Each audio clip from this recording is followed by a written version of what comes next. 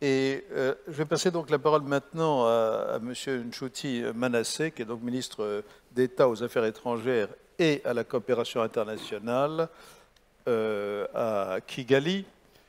Et je crois que ça s'enchaîne assez bien parce que on voit bien que dans les pays, disons, du Sahel et de l'Afrique de l'Ouest, ce qui va probablement être de plus en plus demandé, ce n'est pas tant une aide militaire française, par exemple, sur le terrain, physiquement, avec des soldats, mais c'est une aide aussi en termes de formation, d'accompagnement à la formation des forces et sans doute aussi des aspects comme l'appui aérien dont vous venez de parler.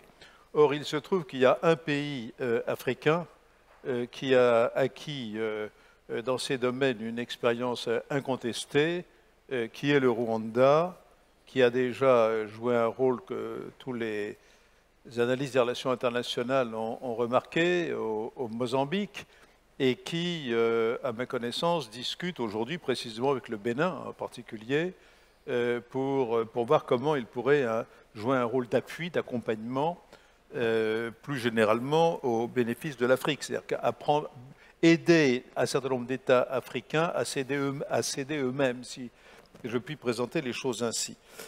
Voilà donc la question, et donc je passe maintenant la parole à M. Manasseh. En English. Mais j'espère que j'ai été traduit dans un meilleur anglais que mon anglais naturel. Yeah, thank you very much, Mr. There, and esteemed participants. Now, first of all, what's the situation in Sahel? What's the situation? As of course, my colleagues have put across, it's a very dangerous place to be right now. It's a dangerous place. Now, dangerous because, of course, of the violent extremism that, by the way, is not only limited to Sahel, but goes beyond that region.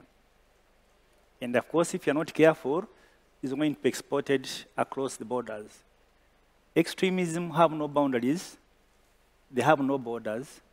They have, of course, a region, but they're extremely versatile. And I think we need to look at them as they are. Sometimes define them by academic standards, but we don't understand what we are talking about, except when we are affected by the extremism. And so these extremisms, of course, have implications, as I mentioned, to Sahel and beyond. They have, of course, political implications, economic, and indeed social instabilities. They completely destroy the environment in which they operate. They destroy the whole environment in which they operate.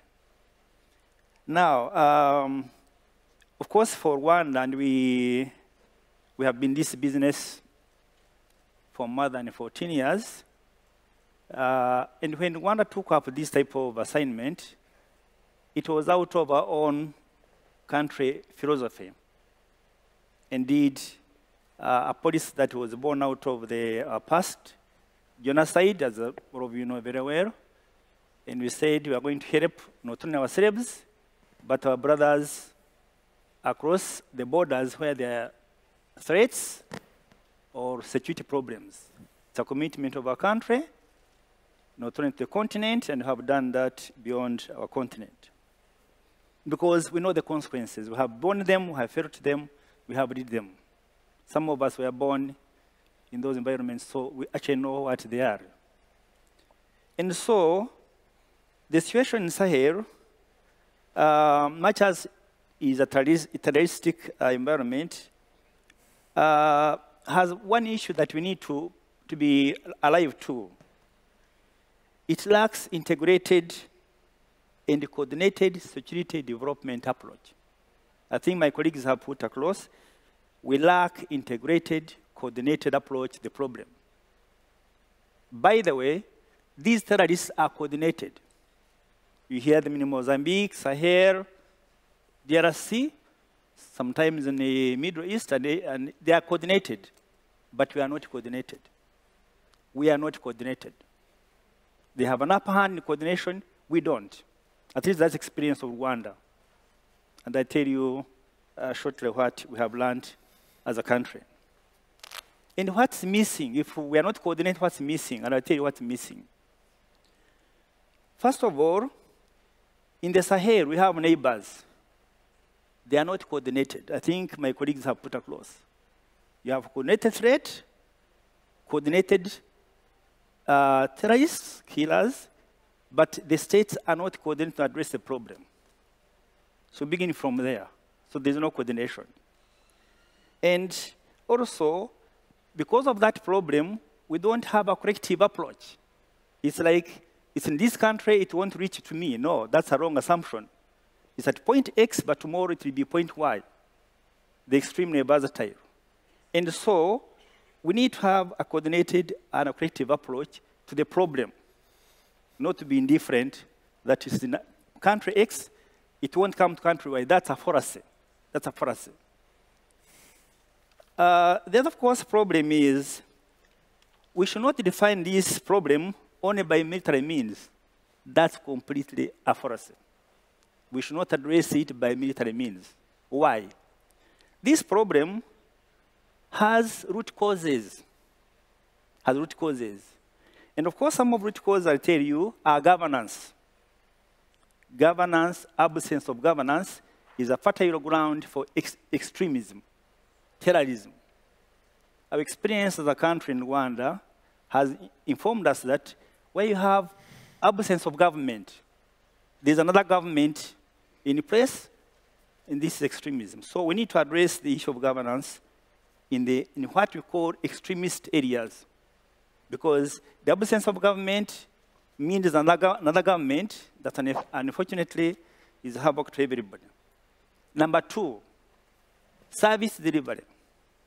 Because of lack of governance, there is no service delivery. People don't have the essential services. These terrorists come in to address that problem, that missing link, that missing state.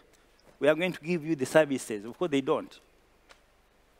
Then, of course, there are socio-economic issues that the government cannot address, and that's a fertile ground for terrorism.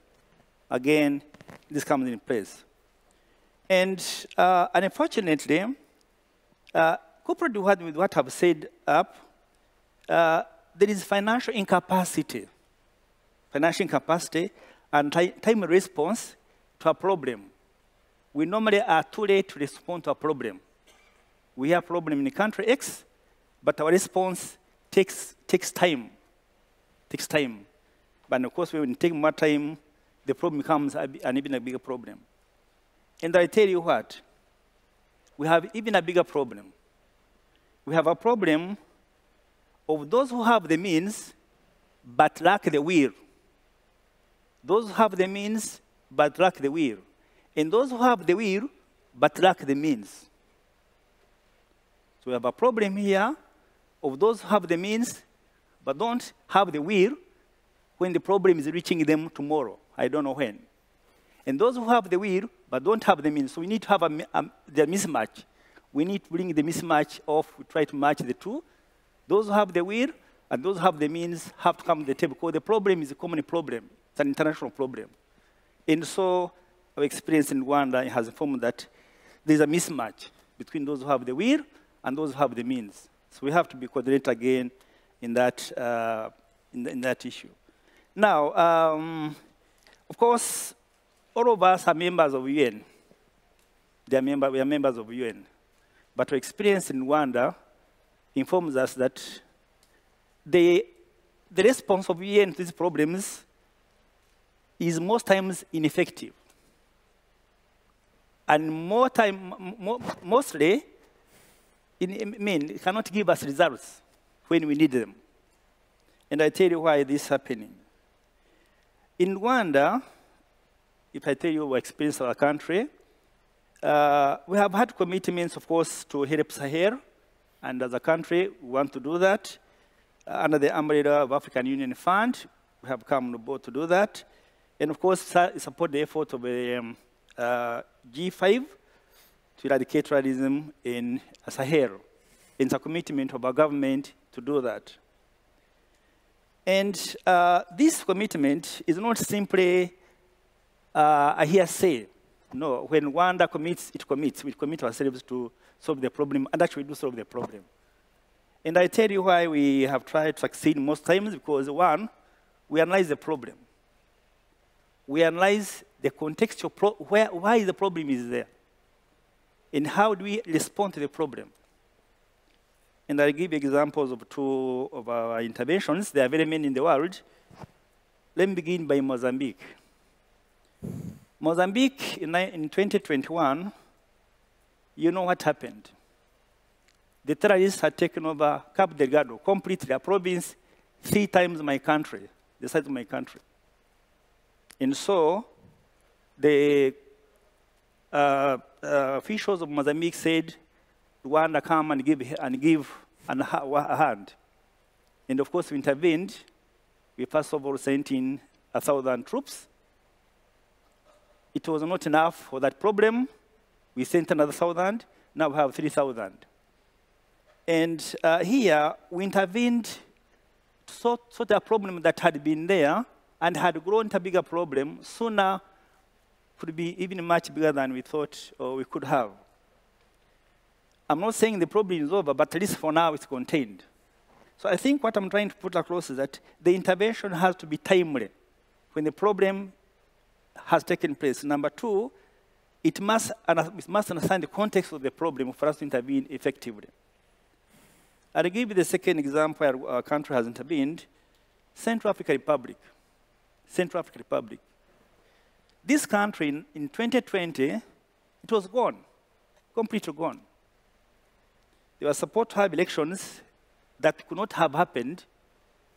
I'm not trying to boost. If I had not intervened, there was no election. And so, we had again the presence of UN, with, of course, as you know very well, the intervention mechanism, which has to be approved in New York. They intervened, but again, not effectively. So the government of Central Africa approached the government of Rwanda, a government, and you had to send a parallel force. We have one force under UN, whose hands were bound to not intervene when terrorists were causing havoc, and another force that was very mobile. And this force was able to contain the situation, and you had elections in Central Africa. So far, so good.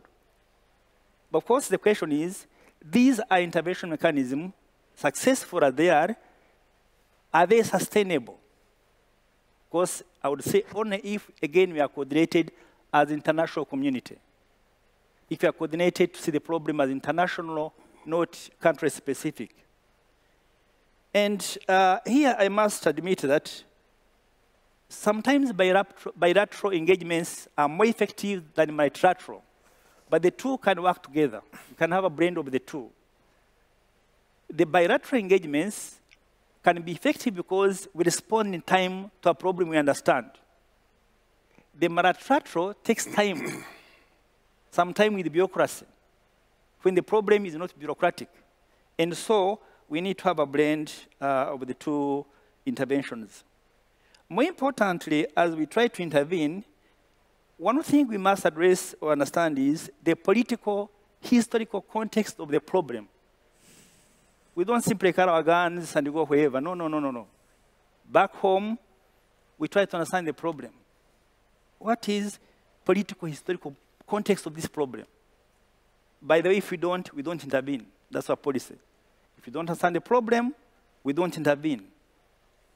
And I can tell you here that in our interventions, whether in Mozambique, in the Central Africa, not a penny has come from international community, has been the government of Rwanda, literal finances. We have not paid a dollar by anybody. I've done that out of our own relation. Of course, we appreciate what the EU has done. They are trying to foot some of the bills in Mozambique. Our intervention has been expensive, as you may imagine, but that is our political commitment to help our brothers and sisters on the continent. And so understanding the context is very important. Most times we address the consequence, not the cause of the problem. We address the consequence, not the cause. If you don't understand the cause, we simply run around without getting a solution. So I think in Rwanda, we first sit down and say, what's the cause? What's the root cause of the problem? Then we intervene to address the root cause. And so our contribution is alive and well. Of course, as I mentioned, we need to be coordinated. It has to be collective, and it has to be in time. Thank you very much. Thank you very much. I think this